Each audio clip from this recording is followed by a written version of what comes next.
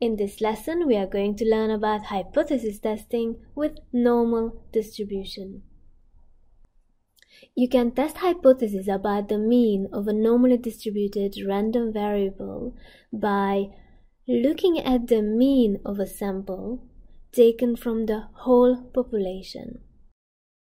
For a random sample size n taken from the whole population, where x is normally distributed with some mean and some variance, the sample mean, which we represent by x bar, is also normally distributed with the same mean as the population, but the variance is divided by the sample size. And notice that we assume that this sample mean is taken from the whole population, and this forms the basis of the null hypothesis. We are going to use the distribution of the x bar to determine whether a sample mean is statistically significant or not. What we mean by statistically significant is whether this mean is significantly different from the population, or that difference is only due to chance. Let's go through an example to understand this. We can first highlight what we are given. A certain company sells fruit juice in cartons. The amount of juice in a carton has a normal distribution with a standard deviation of 3 milliliters. The company claims that the mean amount of juice per carton, mu, is 60 milliliters. A trading inspector received complaints that the company is overstating the mean amount of juice per carton, and he wishes to investigate this complaint. This trading inspector takes a random sample of 16 cartons and finds that the mean amount of juice per carton is 59.1 milliliters.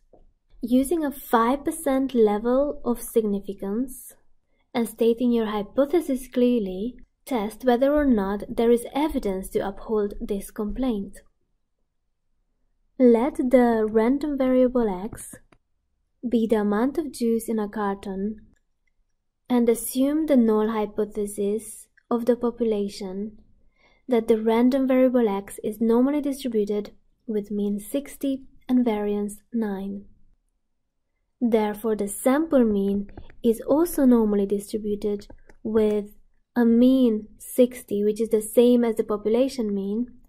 However, the variance will have to be divided by the total sample size. Our null hypothesis, mean is equal to 60, and the alternate hypothesis is mean is less than 60. Now, the reason we have less than 60 because of the keyword overstating the mean. What we are going to test now is whether this 59.1, the sample mean, is only due to chance or it's really significant and indeed the company is overstating the mean. If this shaded area is 5% or less, then we can consider this significant. This 5% significance level is telling us that if there is 5% or less chance of getting a mean of 59.1 from the whole population with a mean of 60, then this is quite unlikely to happen purely by chance. So let's test this. Now we have to navigate to the normal CD function on our calculator. You can see in the previous video in 3E how we navigated to the inverse normal distribution. Now it's going to be exactly the same route, but instead of the last stage where we are choosing inverse normal distribution, we are instead choosing the option for the normal CD. So that is normal cumulative distribution. I'm going to reiterate the steps for the Casio ClassWiz calculator. You need to press Menu, then option 7 for distribution, then option 2 for normal CD, normal cumulative distribution. For the lower bound, I prefer to write some very negative number, something like -1,000, -1,000,000, -100, something like that. even though realistically there is not gonna be a mean of minus something in this context. However, just to make sure that the numbers work out right, it's better to just be safe. For the upper bound, we need to take the sample mean. For the standard deviation, we must take the square root of the variance of the sample mean. So it's the sample standard deviation. And the mean is 16. Once we typed all of this in, we will have a probability of 0.1151. When we read these numbers off, we tend to give it to 4 decimal places because normally the statistical tables with the point probabilities are also given to 4 decimal places.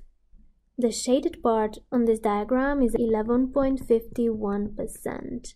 11.51% is larger than 5%, so we must write the inequality down as a conclusion. Once we have got this, we must write a 2-step conclusion. First, we are going to state whether we are going to stick with the HO or with the H1. So in this situation, we will stick to HO. A preferred way to formulate this with statistical language is there is not enough evidence to reject HO. So this is step 1. And for step 2, we need to put this in a context. So let's read the question again. So the complaint was that they are overstating the mean amount of juice per carton. Now we can just repeat the same words, but in front of it we write there is not enough evidence. Therefore, not enough evidence that the company is overstating the mean amount of juice per carton.